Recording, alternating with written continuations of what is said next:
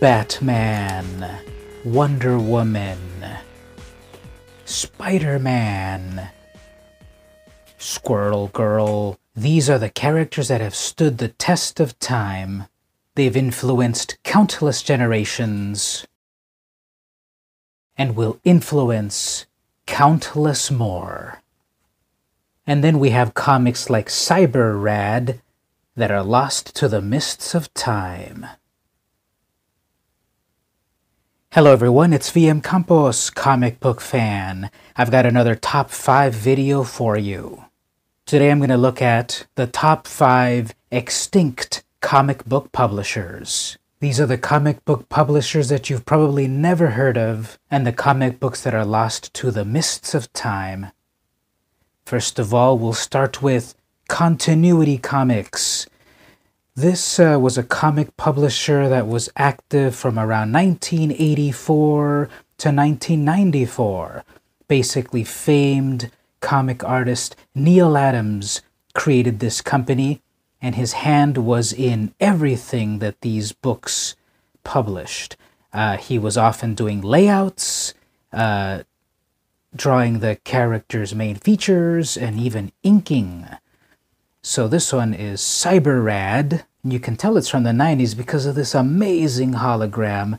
Whoa, check out this robotic creature thing blasting Cyber Rad. The Other Superhero Company was their motto for a while, and I honestly don't think that was the best way to have a motto. Interestingly, Cyber Rad did have a Comics Code Authority logo, but most of the continuity books didn't, because they were for mature audiences. For example, Samaree might be one of their more famous titles. This is Mistress of the Martial Arts. Volume 1 had 9 issues and was published in '87. Then Volume 2 had only 4 issues and was published in '93. Check out this warning here. Armor, sheathe your weapon, or I'll be forced to maim you. Try it. Doesn't get much better than that. So Continuity had a variety of titles you've never heard of, such as Ms. Mystic, Crazy Man, Megalith, oh, and Bucky O'Hare. So 1 out of 25 isn't so bad. This is the newsstand edition, which wasn't very common since Continuity was more of a direct edition, comic book shop type of publisher. Lost to the mists of time. Number 4, Eclipse, publishing from around 1977 to 1993.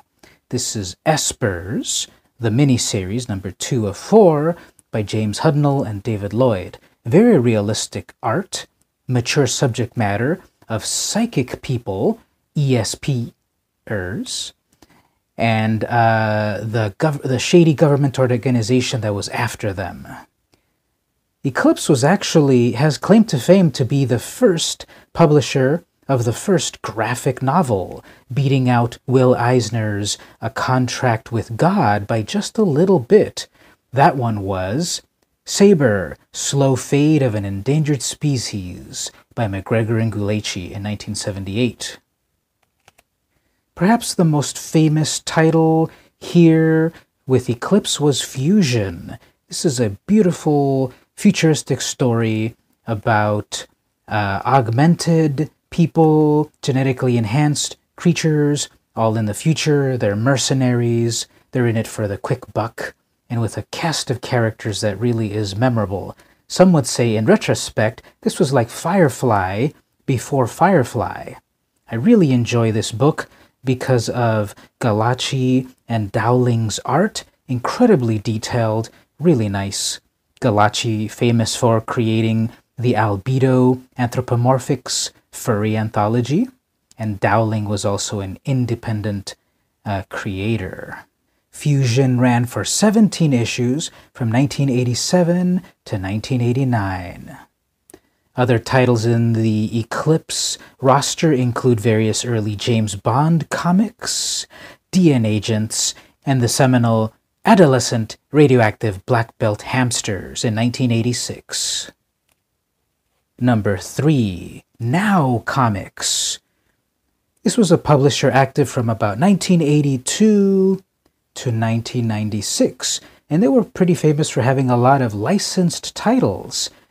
For example, they published comics about Married with Children, The Twilight Zone, Speed Racer, and Mr. T and the T-Force.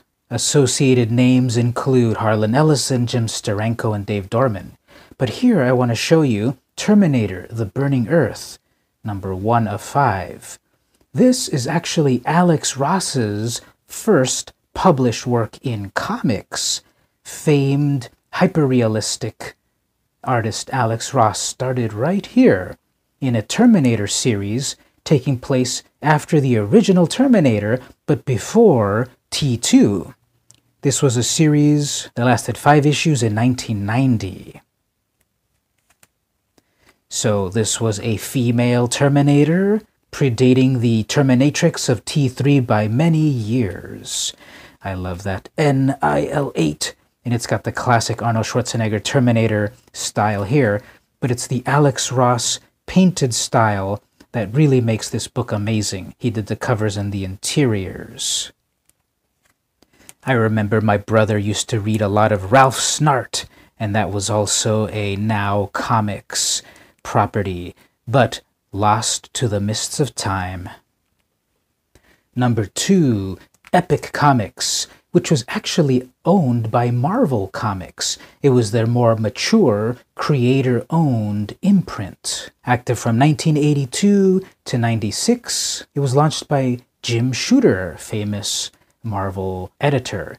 Some big names here include Jim Starlin, Frank Miller, Mobius, Peter David, Steve Purcell. This is Void Indigo, a very controversial comic that never quite ended. It was canceled before it was completed. I believe it was about to be 4 or 6 issues, and there was like a prequel 1 or 2 issues in magazine format or something. But this was a very violent comic, full of like weird iconography, and why is that angel banging Void? And it was actually refused to be distributed by Diamond. So Diamond distributors are the biggest name in comic book distribution. If your comic is not being distributed by them, no one's reading it.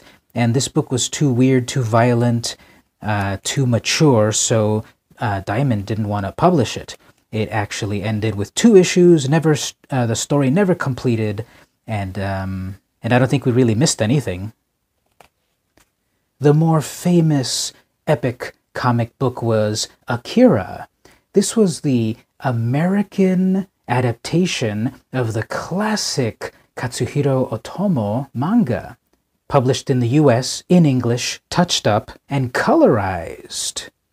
Otomo himself had a hand in it, and Steve Oliff of Ollie Optics cut his teeth on this book, creating amazing computer colorized panels that superseded the original Japanese colorization. This book was published from 1988 to 1995, 38 volumes, telling the epic story of Kaneda, Tetsuo, and Akira. The last several issues had trouble being printed. Eclipse actually went under before it was fully published, but limped along enough until the series was published completely and then faded off into the mists of time. And the number 1 extinct comic book publisher is Pacific Comics. This was an independent comic book publisher from 1981 to 1984. It was actually based here in my hometown of San Diego, California. It was part of the early direct market, publishing creator-owned and independent books. It was home to the early work of Sergio Aragonés, Mark Evanier, and Dave Stevens. But old names were in there too. Steve Ditko and Jack Kirby did comics for Pacific.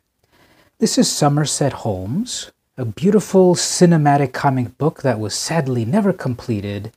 It was basically like a movie in comic book format, a film noir about amnesia and murder. The panel layout, the colors, and everything was top-notch. And it was basically a comic book to sell a movie. The movie never came about, and the comic book was never finished, sadly.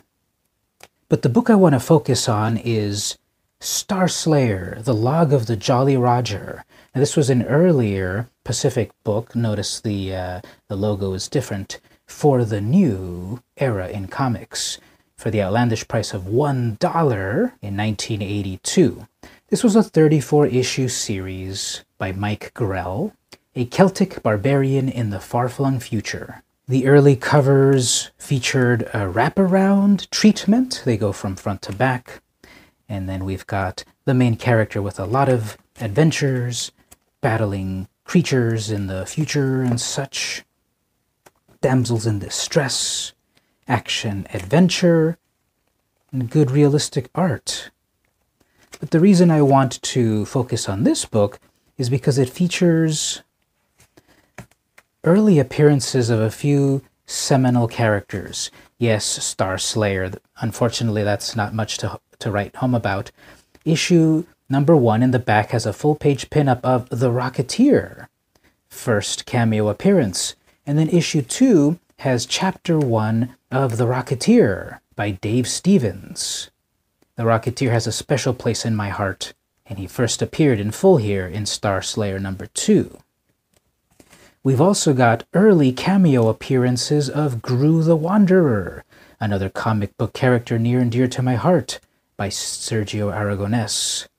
So these early, long-forgotten comics featured some great cult characters by Dave Stevens and Sergio Aragonés, but sadly now lost to the mists of time. So to recap, Pacific Comics, Epic Comics, Now Comics, Eclipse Comics, and Continuity Comics. 5 comic book publishers that are extinct. But for a special time in the early 80s and 90s, they were an alternative to the caped and cowled heroes that permeated pop culture. If you were around for these comics, leave a note below, tell me all about it. If you're interested in reliving these long-lost comics, head on over to eBay. You'll still be able to get them for not very much of an investment. If you liked this video and all of the great content I create, don't forget to head on over to patreon.com/vmcampos. For as little as $1, you can help keep me funded creating great videos just for you. Or if you go for the $2 contribution, you'll get a vintage, curated comic book sent straight to your mailbox every single month. What a deal! This has been VM Campos. See you in Neo Tokyo.